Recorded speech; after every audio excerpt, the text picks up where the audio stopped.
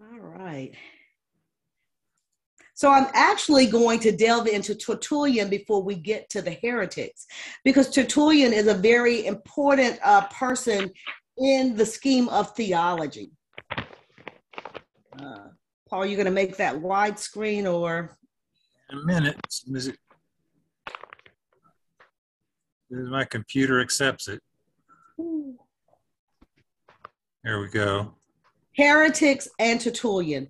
And I think you will see, last week you all said that it was good to see the name of the one that was challenging what they were setting as Christianity and its dogma and its facts and all of those things through the various councils.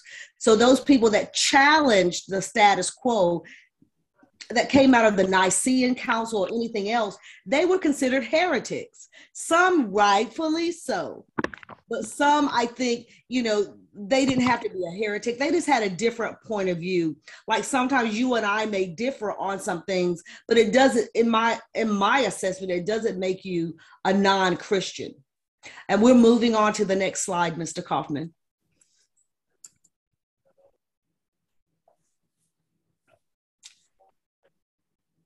Tertullian, 2nd and 3rd century CE. Now you notice when I'm able to pull things that has CE, common era, I do that because they no longer use before Christ and our Lord and all those things.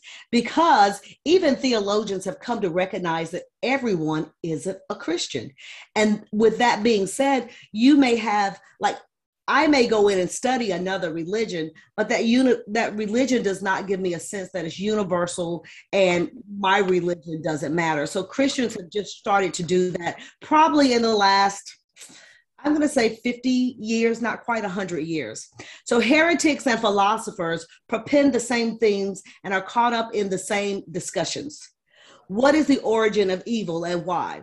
The origin of humans and how. So Tertullian was a great thinker. As we move on to the next slide, Paul, because I want to take time with the heretics. So I'm giving you some of his quotes, and these are things that we had to know in seminary about this gentleman. Truth persuades by teaching, but does not teach by persuading. So sometimes in my history as a believer, there were those that came to persuade you to be a Christian and to persuade you to speak in tongues and to persuade you of the baptism and things like that. But I love the way Tertullian puts it. Truth persuades by teaching. And that's exactly what our Lord and Savior did. He did a lot of teaching, but it does not teach by persuading. So I think that's a profound quote from Tertullian. And we're going on to the next slide.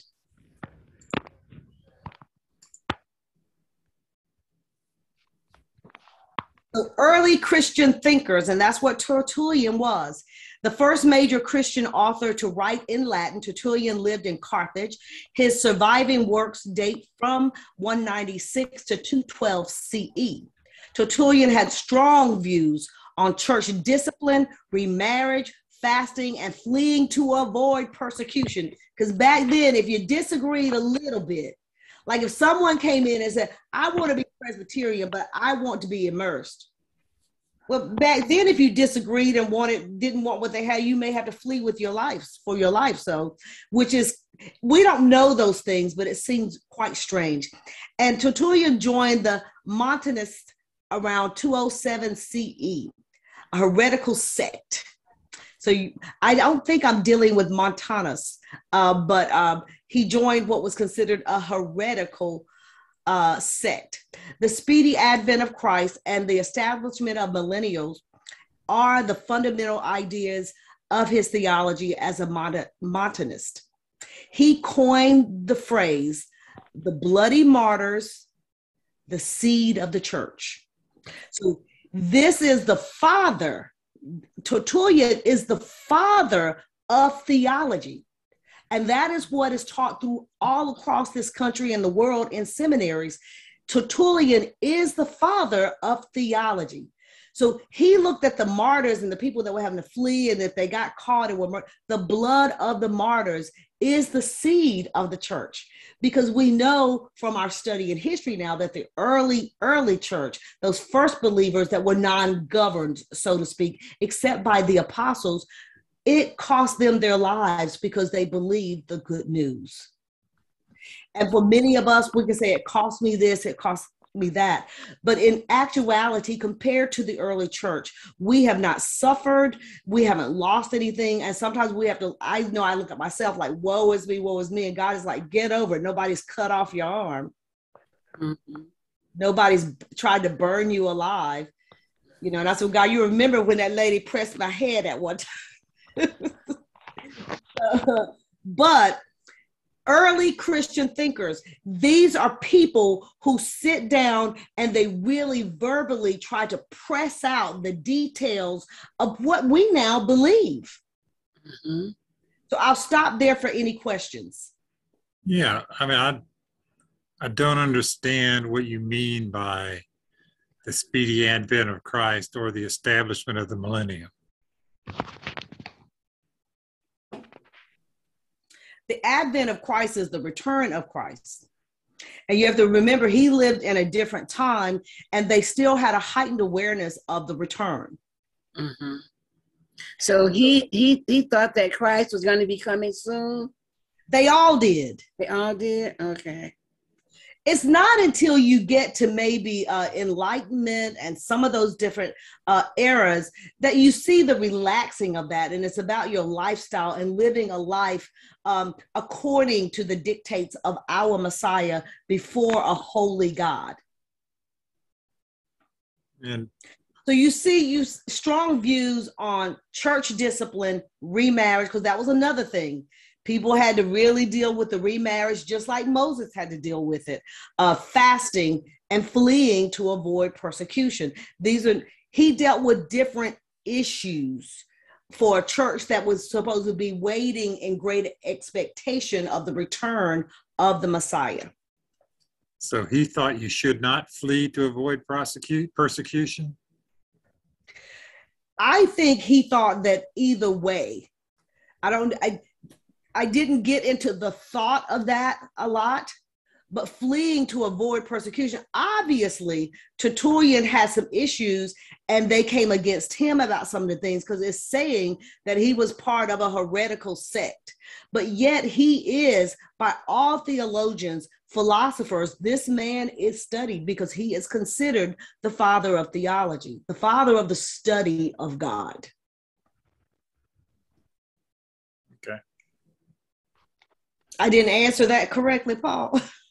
Well, I mean, I was just looking at the where he says the blood of the martyrs is a seed of the church. And I was wondering if he thought that it was a good thing to be persecuted. Well, I don't know if any of them in any era thought it was a good thing to be persecuted.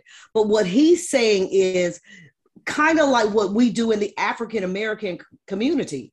We're standing literally in Georgia and different places on the ground where our people bled and died. It's the seed of our existence. They died so we could live. Mm-hmm. They died so Christianity could live. Better understanding, Paul? I mean, you have to, the blood of the martyrs is the seed of the church, not the foundation of the church, the seed. Because so many people got saved and changed their mind about who Yeshua is because of some people's willingness to suffer for that good news. Mm-hmm. I was just wondering because you said earlier that he had strong views on fleeing to avoid prosecution.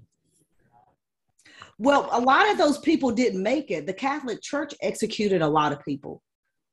Yeah. And I'm sure we'll find out as we get into Presbyterian history, if John Calvin did not have good running skills, he would have been one of them. Mm-hmm. Oh, yeah. Mm-hmm. So, and even now, there are certain parts of the world you could go into and begin to preach Christianity, and it would cost you your life.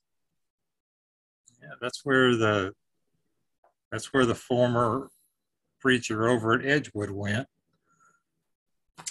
Well, may the Lord bless him and keep him, because the Muslim countries, they will lay you out. Even if you're just a woman and you, as Dr. Lomax said, they got off the plane in a Muslim country and all the men kept telling the women that cover your hair, and they had on their cute sandals with their nails done. They said, no, you have to cover your feet too. They were like, it's 100 degrees. They walked out and literally armed guards came up and stopped them. They had to go in the bathroom and cover their feet. So we'll move on to the next slide. Tertullian, in your spare time, if you want to look up and read more on him, he is an important factor in Christianity. We worship unity in Trinity and Trinity in union, neither confounding the person nor dividing the substance. Y'all got that right? Mm-hmm. There is one person of the Father, another of the Son, and another of the Holy Ghost. But the Godhead of the Father and of the Son and of the Holy Ghost is all one. The glory equal, the majesty co-eternal. This is an important statement. Until Tertullian, no one had said Trinity. Mm-hmm. So he is given credit for coining that and recognizing God the Father, God the Son, and God the Holy Spirit working in unison.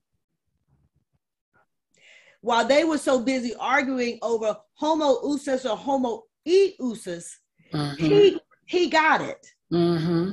But we worship unity in Trinity and Trinity in union. Mm-hmm. So these are some of the things that made Tertullian so important to theologians and why he became the father of theology. Because as he studied and meditated and spent all that time in prayer, he was able to glean and see through the arguments and things like that and coin something so beautiful. I think this is such a beautiful quote from Tertullian, and kind of sums up a lot of what he was about. Any questions? Because I think the next slide is not Tertullian, but I'm not sure.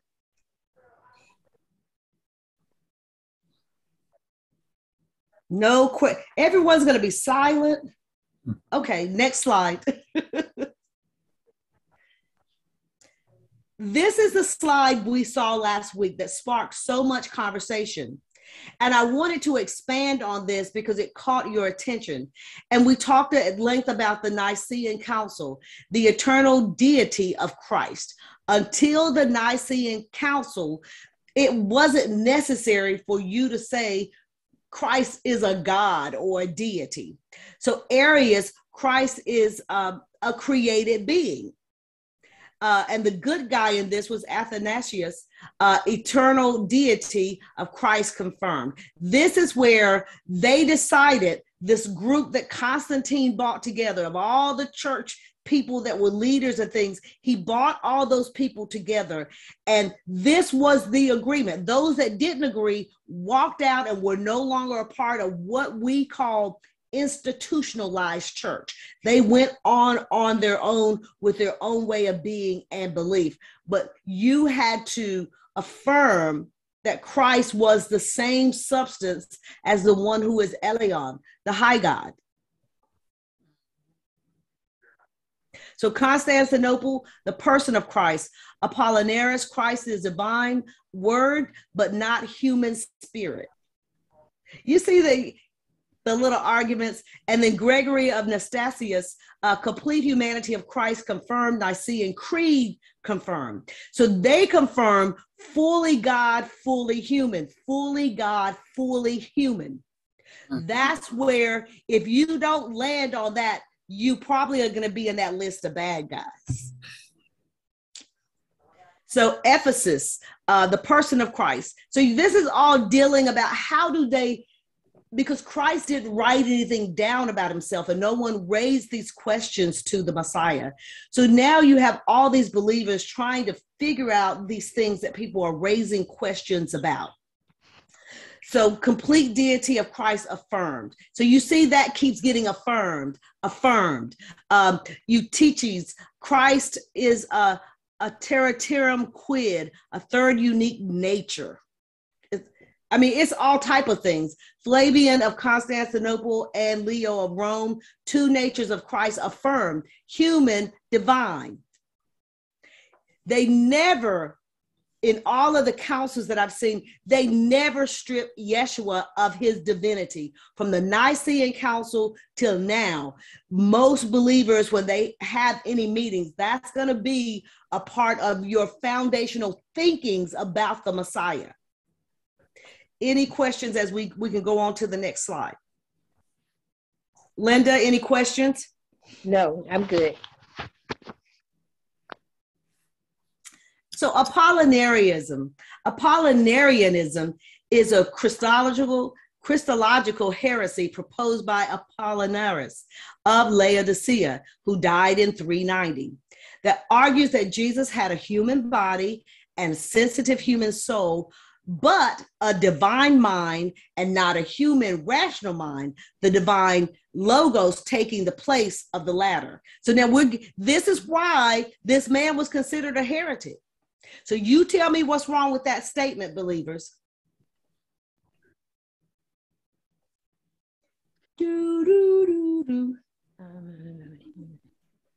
Well, I think when it says that he didn't have a human rational mind, I think Jesus had a human mind.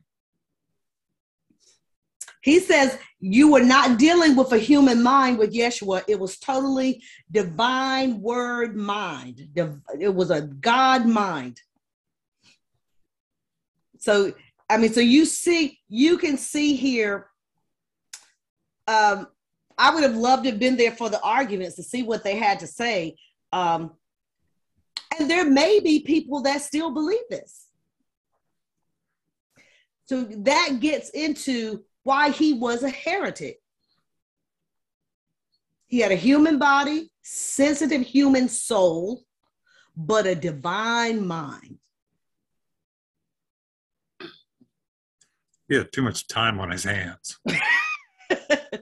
Well, you have to think, those that were the high thinkers and the bishops and the priests and things like that, that was their life study, just like the scribes and the Pharisees and the rabbis of our Jewish brothers and sisters. There's a large amount of time spent thinking, reading, re-exegeting, examining the language, everything like that.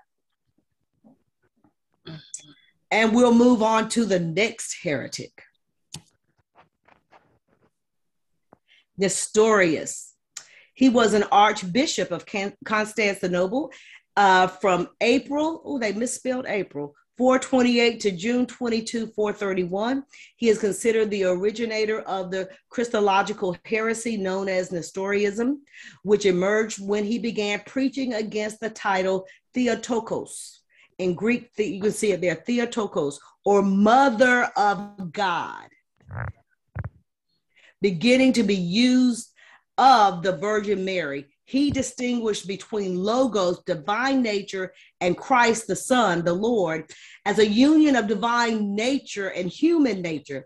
He refused to attribute the human acts and the sufferings of Jesus to the divine nature, arguing that God could not suffer on the cross as God is omnipotent. That is a good argument. Come on, guys. That's a good argument.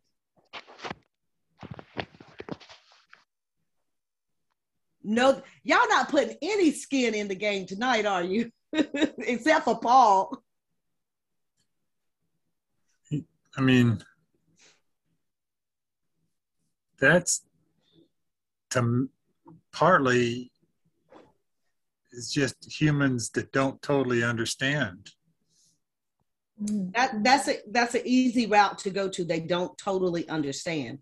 But if it is your job, this is why he becomes a heretic. If your job as a priest is to be a part of the teaching and the preaching to the people, then this becomes a problem. Because they don't want, Mary was a human being and they're calling her the Mother of God. Now, in every African spiritual religion that I know of, they don't go for that because they understand the broadness. And I'm just going to argue from their point of view, the broadness of who the Most High God is could not reside in a woman. It would kill her. So this is some of what they're trying to break it up to make it make sense for themselves when they can't fully buy into Jesus being God. And that's what I see this as. The heretics are still trying to work out, wait a minute, this doesn't make any sense. God Almighty is so powerful. You know, you would explode. Would you be able to take that type of power? What's your vampire movie? Which one? Twilight? Yeah. It's kind of like the Twilight Saga. In that? Where she had to become a vampire to handle the power of the vampire inside of her. But yet she had a child. That was a very special child, a unique child. But the only way she could do that was to become a vampire. The only way Miss Virginia is calling me. Hold on, Miss Virginia? Yes. Will you please have Paul to unmute us? We can't, we're muted. We can't get into the system to make comments. Okay, I'll let him know. All right, bye. Paul, Miss Virginia done called and said, unmute people. They can't make a comment. I can't unmute people. They have to unmute themselves. She's saying that you've got them mute. Like I see Linda's not muted. Miss Carolyn wasn't when we started. But she's saying she's trying to make a comment and Let me check then. I can unmute myself. Hi, Harriet. I usually cannot unmute them. They have to do it themselves. I don't see, well, wait a minute, here we go. Where's Miss Virginia? There she is. Click on the three dots, baby. I can't, it's not going to let me unmute. She needs to unmute it. Yeah, she needs to do it herself, unfortunately. Someone want to give her a call? Okay. And I think everybody, Jetty, Miss Lights is not unmuted, but everybody else is, I think. Right. Well, except Harriet, but she knows how to undo it. Right, she does. Yeah, I can't. I can't unmute. All I can do is ask them to unmute. Okay. So let me ask you this, looking at some of the standards as we go on through people that are raising questions and being called heretics. Can you think of any denominations now that under these guidelines would be heretical? I can. I'm sorry. Can you think of any denominations that don't fully live in that thinking that came out of the Nicene Council? So now when I say Nicene Council, you all get what I'm talking about. It was a standard that was raised at that council that has never been lowered. I don't know too much about the Seventh-day Adventists or some of those more sect-like organizations, but Seventh-day Adventists I think would be in line with this. Okay. With what the standard is from the Nicene Council that said that Yeshua is the same substance as God, not just the Son of God, but the same substance as God. Mormons or Christians, they may not fall into that line.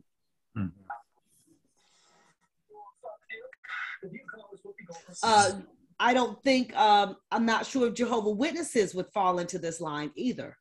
So it should give you different thoughts as you begin to look or listen to other their foundational truths and beliefs. We flesh ours out in the book of confession, and that changes over a period of time. The confessions grow and change. If you go read the older confessions, I'm sorry, but we're not gonna make it, y'all, because they were very strict and on certain things. But as we went on and times changed and humans gained more knowledge about certain things, new confessionals came forward that were a little different. But the foundation has remained the same with the Presbyterians. I can say that in my assessment. So any question about Nestorius? We'll go to the next heretic. Miss Virginia, if you're able to speak now, raise whatever question you want to raise. This morning on her podcast, former View host Michelle Collins speculated. Suspension. Part of me wonders if she sort of sacrificed herself. I don't hear her. Miss Carolyn, did you have a question? No. Okay.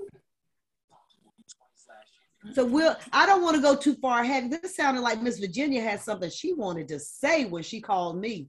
Well, tell her to call back and ask the question, and then you can say it out where we can hear. Yeah, I'll call her. CNN. CNN President Jeff Zucker has just resigned after disclosing a consensual relationship with a college. Vice President and Chief Marketing Officer. Oh, where'd she go? There she is. ET is Who just resigned? I heard someone's news. Oh, the CNN president, Oh, okay. a CEO of CNN. Miss Virginia? I was able to get out unmute, but then since as I don't know, if something wasn't happening, then the next thing I know, I got on mute. But every time I get to unmute, the host will not let you in. So I just said, okay. Okay, now, so you need to get back into the room? I'm already in, I cannot get. Okay, so what? I just Tell her to log back in. Okay, Miss Virginia, go ahead and raise your question. Everybody, I'm gonna put my phone up to my speaker so they can hear you. What questions did you have? My question was, at the time that the apostles, after Christ had died and the apostles were going around teaching, the persons that are doing the changing of the laws of the acceptance of to be a Christian, were they a part of was a part of the apostles' teaching, or they just picked that up on their own? That's what I'm trying to say. Was they a part of the apostles' teaching after Christ was crucified? This is something they just picked up on their own through the Romans. Well, actually, I think it's Apollyon. He was a student of the disciple John. Okay. But I will say that these were questions that were not, from anything I've read, were not raised when the apostles were still living at all. All of these questions come about when you get the circling of Constantine bringing everybody together and saying, everybody, we got to all get on the same page, because you had believers who were free. They didn't have to give into a certain type of dogma. They just know that they accepted that Christ was the Messiah, the Son of God, and they went on. They didn't ask, well, as the Son of God, was he the same substance or similar substance? Those things came up when you got really heavy thinkers and they just wanted everyone on the same page. And you had like the super apostles and people beginning to teach different things. And if you remember, the apostle Paul had to deal with the super apostles who were out teaching and doing things. And they were skewing just a little bit of the teachings of the apostles. And Paul rebuked them. Okay. I'm gonna, okay. So I don't know if anyone else in your reading, I'm not the only student of the Bible. So if you guys have any comments, please do. But that's my assessment. You see Paul dealing with that. You see Paul dealing with the Judaizers. Of all the apostles, Paul is the one who wrote and verbally dealt with Judaizers, super apostles. Those writings don't come into play from the other writings of the apostles and those that followed, like Luke and those. Okay. But you know, Charlotte, why did he preach against the title Theotokos? I mean, if Christ and God were the same substance, then and how could he not know that Mary was the mother of God? He knew what was taught. Was he separating God and Jesus, his son? Once they deified Jesus, and Jesus is a deity now, Mary stops being called the Virgin Mary, and she's being called the Mother of God. That's what he had a problem with. Before, it was the Virgin Mary. It wasn't the Mother of God. It was the Virgin Mary. Even that too has shifted because now Jesus is a deity. Pre-Nicene Council, if people had questions about that, it wasn't out there. Not until you got the Emperor of Rome now saying he's a Christian, and by law, everyone in Rome had to be a Christian. They were a Christian country, and he calls this council, and they said, okay, we're going to get our bullet points together, and we're all going to be on the same page, and those that don't want to be on that page are not a part of this, what was being created as the Roman Catholic Church. Okay. So Paul, we'll go on to the next slide.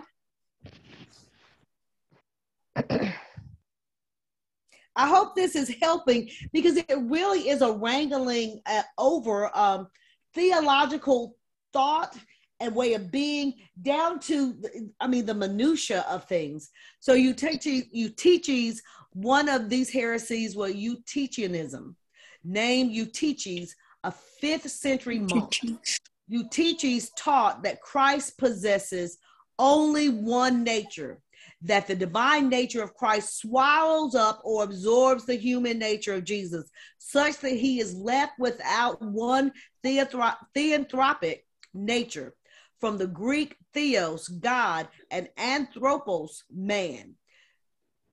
So human divine mixture. Can you see why this would have been heretical?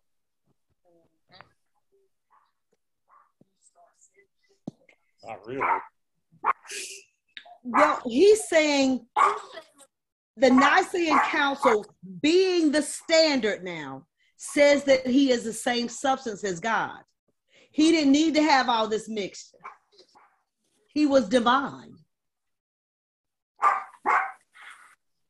But he was also human. But according to the Nicene Council, he was divinity. He was the same substance as God. So he was like, as we say, Emmanuel, God with us, right? Mm-hmm.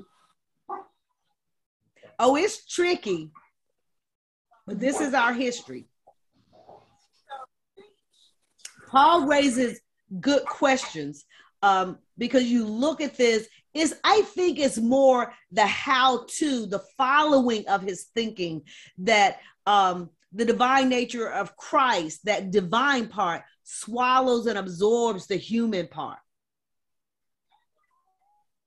And see, I don't know about you, but I just happen to believe that Christ came to show us how to live our best human life in this life and do the same things that he did.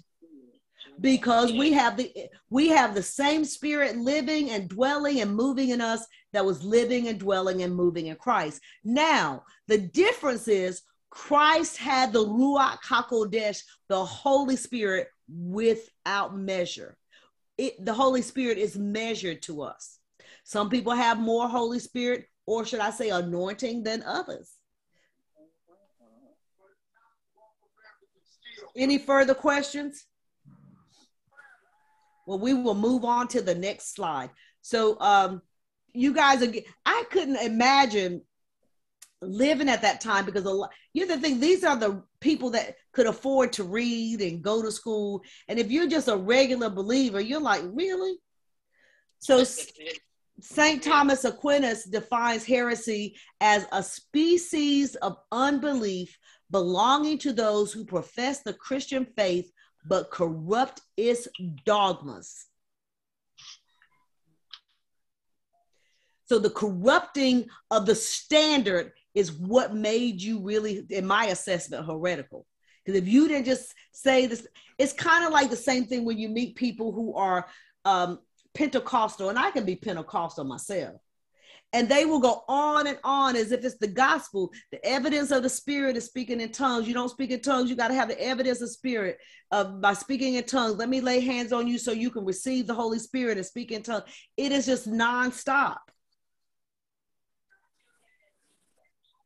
But I'm not going to say it's heretical. It's just sometimes I have to look at people like, look, now go leave me alone now. Yeah, that's right. So Orthodox Catholicism derives from the deposit of faith, the sum of all truths revealed in sacred scripture and sacred tradition, and entrusted to the care of the church. Heresy derives from the same deposit of faith, but denies or alters some part of it. So Paul, Linda, Miss Carolyn, Mr. and Mrs. Lights, Harriet, some of our thought may deny or alter parts of what they deemed as standard. Yes, yes. Okay? So deposit of faith, but denies or alters some part of it. A person may enter into heresy in one of two ways. Material heresy, entered into through ignorance of the truth or misunderstanding or incomprehension of some aspects of faith. This species is merely a mistake that needs correcting. Kind of like what Paul did. Okay, you guys have come from all these different temples worshiping people. Now look at here, you can't be marrying your daddy's wife. Let's just get that straight. That's what you used to do. But now you got to raise your standard of living. That is not a godly life, because you're uncovering your father's nakedness when you do that. So formal heresy, freely choosing with full understanding of the teachings of the church to hold doctrines that are contradictory to those of the church.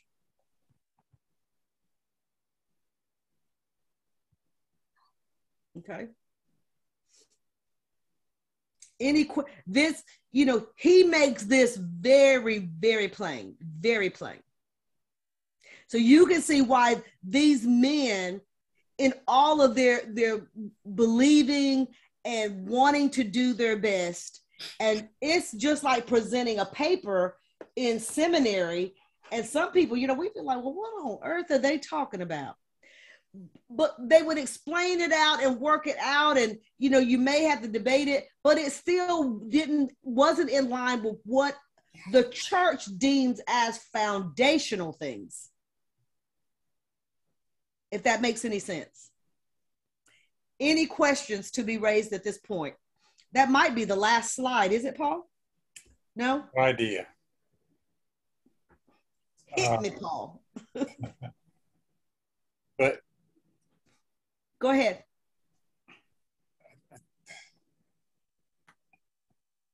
It just having dogmas that aren't continuing to grow can lead to things like the Spanish Inquisition and a lot of the issues we have today, the churches have today about abortion. I agree. The thing is someone, it's as if there was no movement. They were not going to move from that. Whatever was said and, the notes and things like that were not kept from the Nicene Council. So it was almost like an oath that, in perpetuity. We're going to keep this. Christ is divine. This, anything that skews that even a minuscule amount, heretical. There was no room for any other type of thinking. The problem I think we have today is there's room for every kind of thinking. Yeah. Every kind. But you can see why you get the breaks and the schisms that start to happen when the Protestants start breaking away from the Catholic Church. But it wasn't about these things we're discussing. In this early church, I know for a long period in the Catholic Church, nobody was allowed to actually read the Bible except the priests. Or they read it in a language they didn't even speak. Yeah. Well, you would have been executed if you were found to be in possession of a Bible in your language. They would kill you. You weren't allowed to have any kind of Bible, were you? No. If you were not sanctioned by the church as a priest or a scribe or something like that and given permission to handle sacred text, you died, period. So the thing is, if you remember at the Nicene Council, people had access to all of these documents. Before then, people were passing the letters of Paul and the letters of Peter and the gospels that were written out by Mark and Matthew and Luke. They would spread those around. I might come and say, Patty said, oh, did you bring me a copy of the Gospel of John? I sure did. Here it is. There's none of that. It's as if they seized and took control of the writings as well. Mm-hmm. So that's why you have so many people rushing, and especially theologians, to study like the Dead Sea Scrolls, the Nag Hammadi Library, because believers who knew and felt like they're taking our writings so that they can control everything, they hid those things. The Nag Hammadi Library was literally buried in a field, and a farmer was farming and found this little bound book, and it finally got translated. And it has the Gospel of Mary in it, the Gospel of, I think it has the Gospel of Thomas and things like that. Those were Gospels that were not accepted by the Nicene Council. So you don't get into that. You get this big argument on homoousis or homoiousis. But the documents, to me, are some of the bigger discussions I would have loved to have known more about. Because it's clear they circled the wagons on documents. But they did that, if you remember, through our study, they, for me, they defined what was God-inspired. And that was the thing. Some things they deemed as not being God-inspired. Does that make sense? Mm-hmm. Yeah. So the Dead Sea Scrolls and some of those things that has all those extra writings, or the Gnostic documents and things like that, they're deemed as being non-God inspired. And you know, I tell you all the time, when Mary Magdalene raises the question to Jesus, when I have a vision, what do I see it with? My soul or my spirit? Jesus says to her, neither one. You see it with the mind that sits between the two. I'm sorry, but that was divinely inspired for me. Because if your mind is not right and it's all messed up, how are you going to understand a vision? Yeah. You got 3 more slides. All right, Paul, hit it. Let me take my time too. All right, we're doing good on time. Heretics. So the Arians opposed the Nicene Council at 325. Apollinarius condemned at first Constantinople in 381. Christ had a human body and a human sensitive soul, but no human rational mind. He had a godly mind. Nestorians condemned by. So I put this here for you to see the reason they had some of these councils was because so many people were listening to the Arians, Apollinarians, and the Nestorians. They had to stop it. They had to say, no, this is heretical. Absolutely not. Okay. Okay. So, what Nestorian was saying that Mary should not be called the mother of God. Mm-hmm. Right. Exactly. Exactly. The Virgin Mary they got, but not the mother of God. So that would chip away at Jesus being the same substance, wouldn't it? Well, why? How can she be the mother of only the human side when it was one body? Patty, good question. When you think about that, you can raise all type of questions. But in some spiritual circles and things like that, for a woman to physically carry God Almighty, you have to deal with the fact that Jesus is the Son of God. And that's how some people, especially certain Protestants, they build everything into Jesus and forget about the Father. It's like, whoa, wait a minute. Someone sent Jesus, according to the text now. You can go back and study all of Isaiah. He was being sent to be the Messiah. A body being prepared for him. So it's a lot there to unpack. Story still makes sense to me. It doesn't make sense to you, Paul? Well, it does. Actually, what the story says still makes sense to me. And that's, for me, that's fine. For them, they would have been off with your head. You would have been out of here. It's what they want the masses to believe. See, Paul, you're a thinker by nature, by study. You're a thinker. People that sit down and think, you get to the point where you can look at something. Well, what difference does it make? Right. Moving on to the next slide. That means we've got 2 more to go, right, Paul? I want to make sure I don't keep everyone too long tonight. 2 more. Now all right. 1 more. All right. So this, I'm going to give you the list here. The Judaizers. Remember I said Paul had to deal with them. Taught dietary restrictions and circumcision were necessary to be saved. Refuted at the Council of Jerusalem in 50 AD. So that came before the Nicene. It sure did. Oh my goodness. So they was, remember Peter was saying, I can't eat with the uncircumcised. They're unclean. They're people that have eaten pork. That's what this was dealing with, because that still made you like some of, I think it was Apollinarius or one of them I was reading. He came from pagan parents and then heard the good news and was a believer and then became a heretic. So Gnosticism, we all know about Gnosticism, right? Because I taught at length about Gnosticism.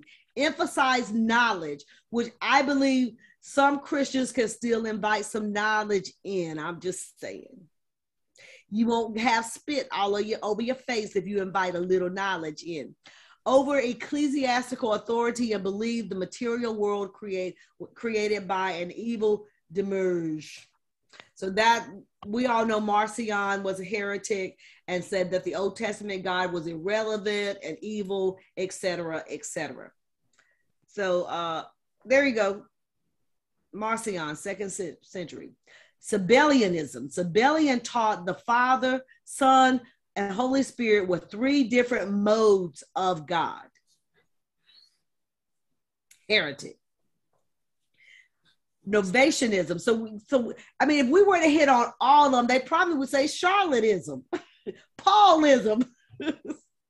Novation refused readmission of lapsy Christians who had denied their faith under persecution by Emperor Decius. So I guess once you were put out, you were put out. So if you had denied your faith, that made you a heretic. So if you denied that Yeshua is same substance, that made you a heretic and put you out of church. They didn't let you back in. It wasn't like you went up the road and decided to be Baptist for 5 years and came back to Presbyterian church. We said, hey, welcome back. Bless the Lord. They said, no, you can't come here. How about that? Well, Paul? Who's going to raise a question? Any comments? There's a, who is the the big theologian you started with? Tertullian. Tertullian? Mhm.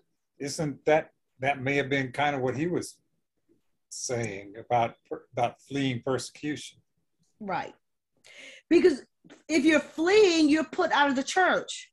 John Calvin was put out of the church. Mhm. And if you go and you repent and you say, I believe all the same things you believe, they still may kill you just to make you an example, because you made people think they could go against what was the standard, the Catholic Church, so to speak. That was the standard. What they said you believe. And all they were doing after Luther went against the church was just saying, some of these things you're doing have nothing to do with Jesus being a deity or not. It has to do with how much money you get. Because people had to pay, if they sinned or something, they said, well, pay $500,000 and God forgive you. Your sins are absolved. That's a lot And of it's a lot of what? It's a lot of what was happening in the church in like the Dark Ages. Right. And some people may have had means and money, but because they thought they were being godly by doing exactly what the priest said, they ended up losing their wealth and all those things and their property, or their children would say, okay, our dad was a bad man, blah, blah, blah. Well, to keep your dad from going to hell and being in purgatory, sign over all his property. These days, young people would be like, Daddy going to hell. Daddy's going to be in purgatory for a minute. Because we don't have the concept of we can pay our way out of spiritual wrongdoings.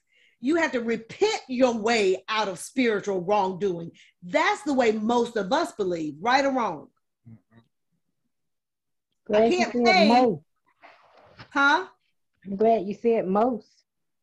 Oh, Lord. All right, Linda now. But you get what I'm saying. We put an emphasis on, if you're wrong, admit it, repent, don't do it again. But now if you keep doing it, then we might be dealing with some spiritual issues, or, it could be a whole plethora of things. And that's usually where the priest or come in my assessment. When people have issues that they just can't get by, and you get godly counsel over a long period of time. Move on to the next slide, Paul.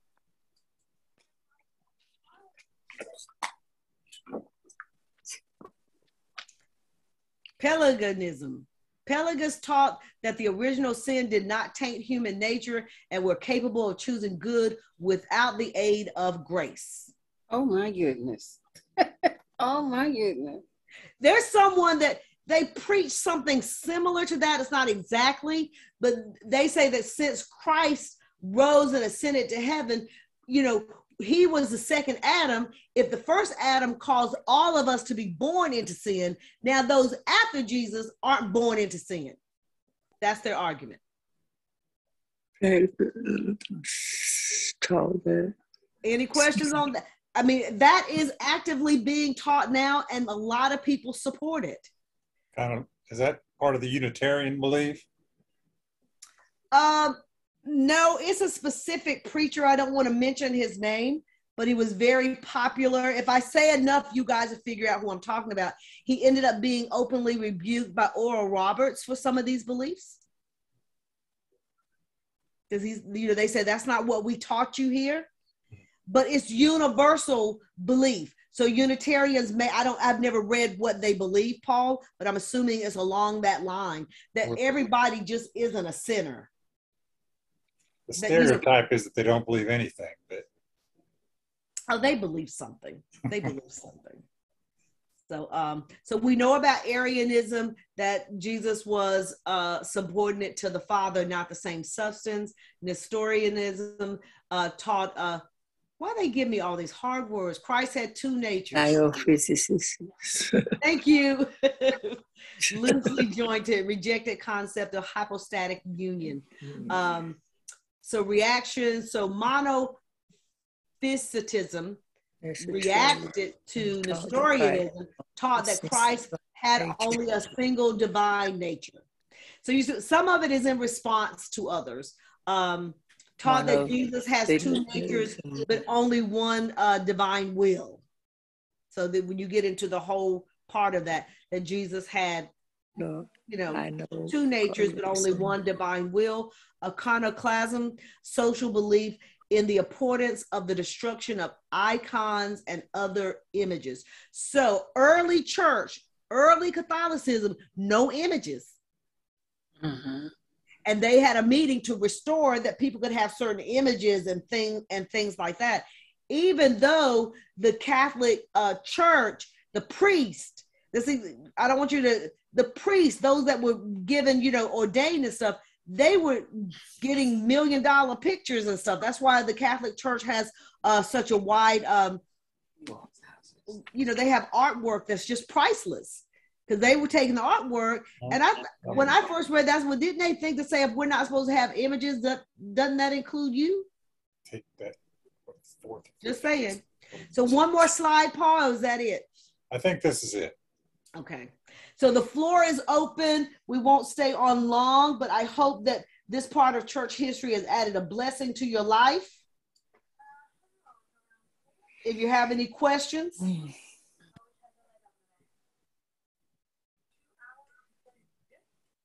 I've enjoyed it. It's reminded me of seminary and how hard it was. Well, it sort of explains why so many religions tend to splinter off. Splinter off. What do you mean by splinter off? Let me like the Amish broke away from the Mennonite church. Why? Kind of like Grace Church broke away from First Pres. I mean, it's all because of theological beliefs. Some of it's not theological. Some of it is how you believe humans should dwell together. Churches have split over that as well. Because let's face it, the first church split for First Pres wasn't that. It was when they decided to put the Africans out because they didn't want to look at Black people worshiping. That was their first church split, whether they know it or not. Because they came and joined First Pres and were happy to be there, those four little people. And even when they took them and they put them behind the organ, they didn't leave. So their first church split, to me, was that.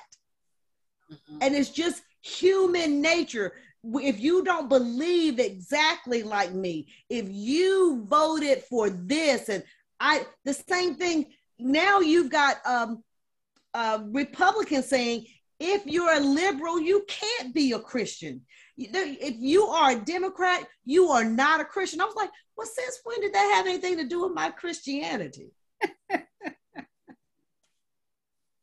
I was like, well, that doesn't make any sense.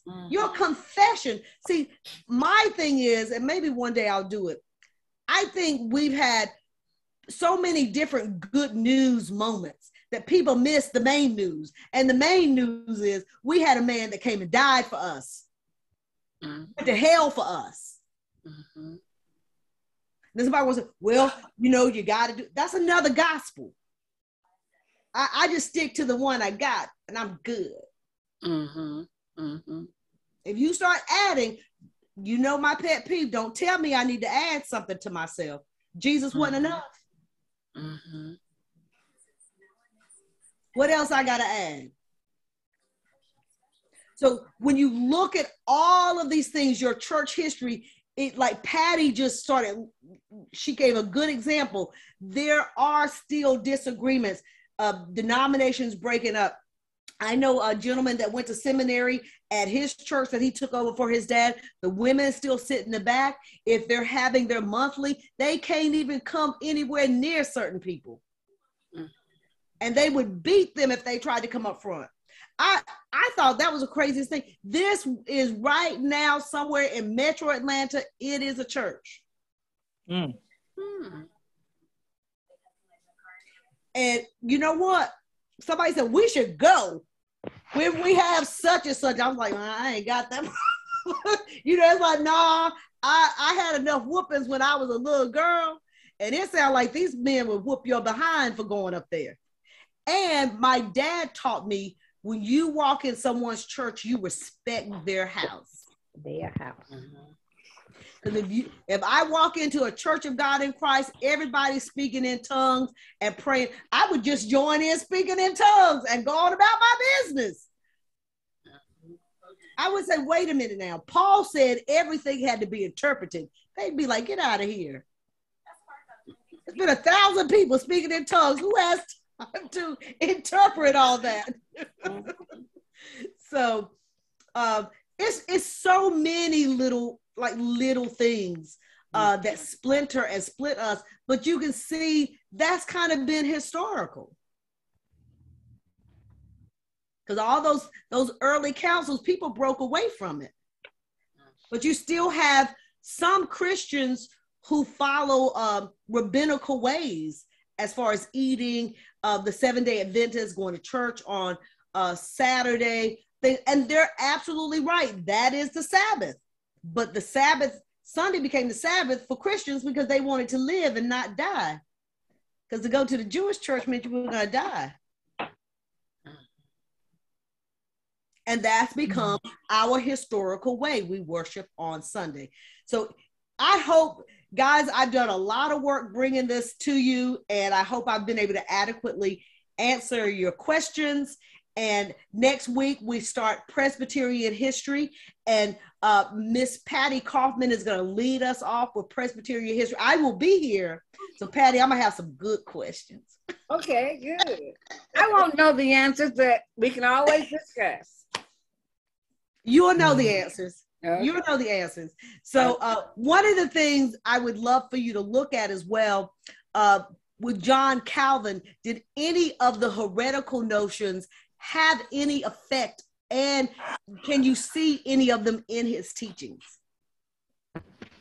That's a Dr. Welter question. Hey, taking Patty to seminary. So, and that'll finish up. We'll go through, it'll take us the remainder of the month of February. It's a short month, but it will take us that much time to get through. And I will just bone up on my Presbyterian history, so to speak. You guys do as well, so that we come fresh and able to raise, adequate questions and things like that to what Patty presents.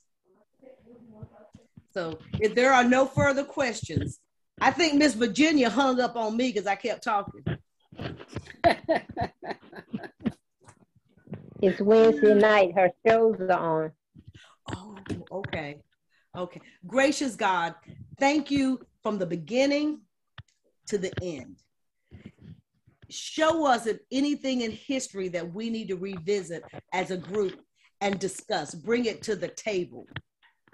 God, I ask that you would bless Patty as she goes forward, putting together to present our own church history, the Presbyterian history. And God, I pray that this has indeed added a blessing to each and every one of those that are here and have been here over the last 5 weeks. This has added a blessing. In the name of Jesus, I pray. Amen. Amen. Amen. Oh, Charlotte.